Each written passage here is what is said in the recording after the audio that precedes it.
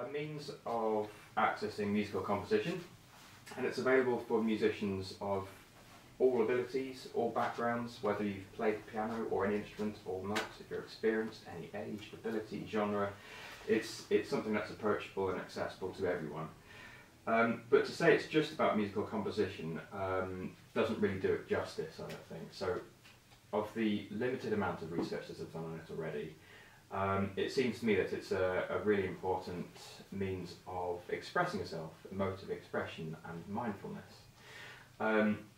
Mindfulness in particular is something that is becoming more mainstream at the moment. So perhaps Brainarm can kind of ride that wave and be that almost musical, therapeutic way of expressing yourself.